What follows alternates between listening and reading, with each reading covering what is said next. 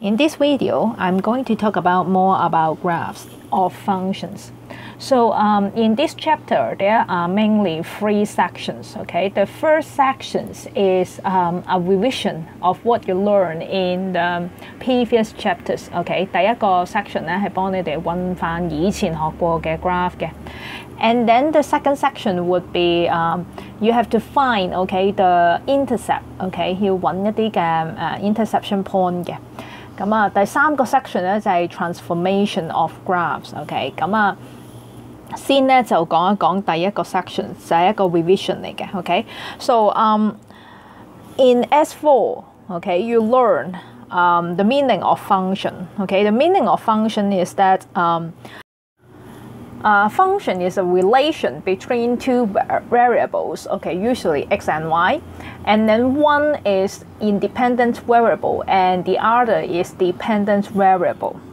通常咧 x 咧就係 independent variable 啦。independence 嘅意思即係話我可以去 input 任何嘅 x 入去嘅，即係我可以塞任何數字落去個 x 度嘅。咁 x 就係 independent variable。And then we will call y is the dependent variable because y depends on x. X 我代唔同嘅數字入去嘅時候咧，會揾到唔同嘅 y 嘅。咁 y 咧係受住 x 所影響，咁所以咧 y 咧就係 dependent variable 啦。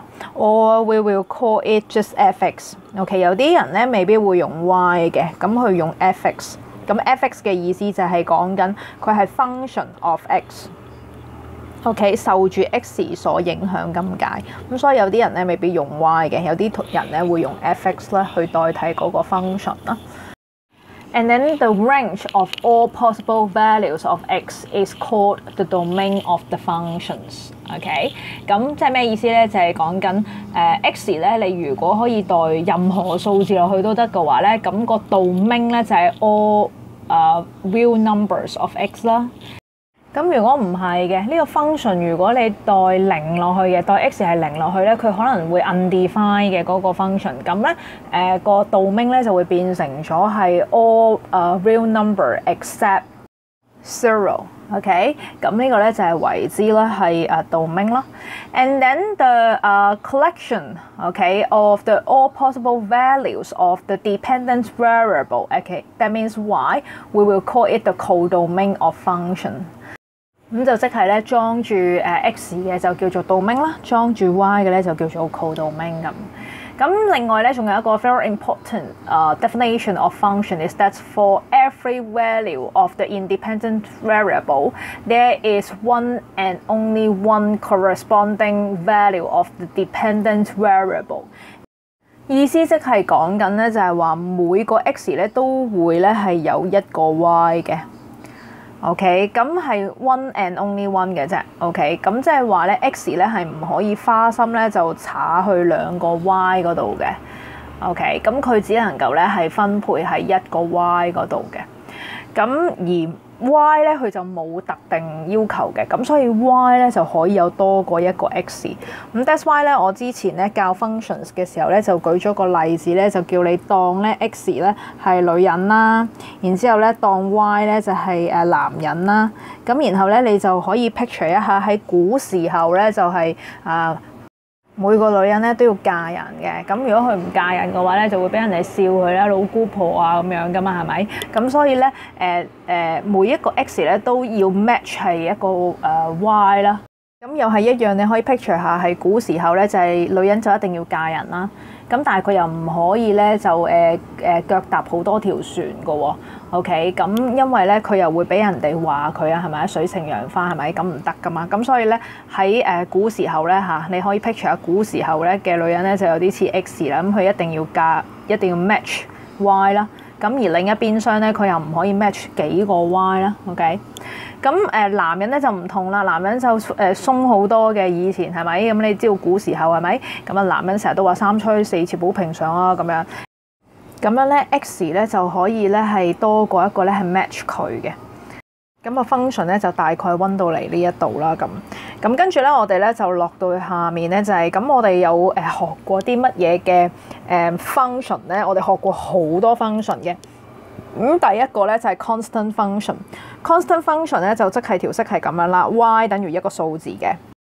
咁如果你將佢 present 咗一個 graph 嘅話咧，佢就會係一條咁樣嘅橫線啦。OK， 咁呢個咧就係 y equals to c。OK，c is a constant，any number。OK，any number。So if I say that y equals to 0，OK，y 係喺0樓嘅，咁即係咩意思啊？咁即係話喺呢一度畫嗰條線啦。OK， 咁即係話咧 x-axis 咯。咁啊，如果 y 等於一個數字咧，就係一條 horizontal line 嘅話，咁 x 等於一個數字咧，就會係 vertical line 啦。咁喺呢度咧要注意啦 ，vertical line 咧並不是 OK， 並不是一個 function 嚟嘅。點解咧？咁原因就係因為咧，你望下呢一條線喎 OK， 當 x 係 c 嘅時候咧，佢同時咧就係 match 咧 y 對1嘅時候又係佢 ，y 對負1嘅時候又係佢 OK，y 對負2嘅時候咧都係佢喎。咁你咧就發現咧就係同一個 c 啦 ，OK， 同一個 c 啦，佢係 match 咧無限咁多個 y 嘅 ，OK， 其實唔單止係呢3個 point 啦，其實所有嘅 y， 因為佢係一條straight line 嚟噶嘛 ，OK， 唔係一條 line segment 嚟噶嘛，咁所以咧喺呢個情況之下，由於佢無限延伸啦，咁即係話 y 咧我代咧任何數字都好啦，其實x 都係得一個就係 c， 咁你一個 c 唔可以 match 咁多個 y 嘅喎。因為咧 function 嘅 definition 咧規定咗咧就係x 咧係要專一嘅，佢只能夠係 match 一個 y 嘅啫。咁你如果個 x match 咁多個 y 嘅話，咁即係代表咧佢唔係一個 function。所以 vertical line 咧我哋就唔會話佢係一個 function 嚟嘅。horizontal line 咧就可以，因為咧係同時間所有嘅 x，OK， 所有嘅 x 佢都係指向一個男人就係阿 C 啦 ，OK。咁係可以嘅，咁但係呢個 case 就唔得，唔可以所有男人都指向一個女人，咁樣係唔 OK 嘅。咁所以喺呢個情況之下，呢個唔係一個 function 啦。咁啊，繼續啦。咁跟住咧，我哋咧就學完 function 之後咧，我哋有學過咧就係 equation of straight line。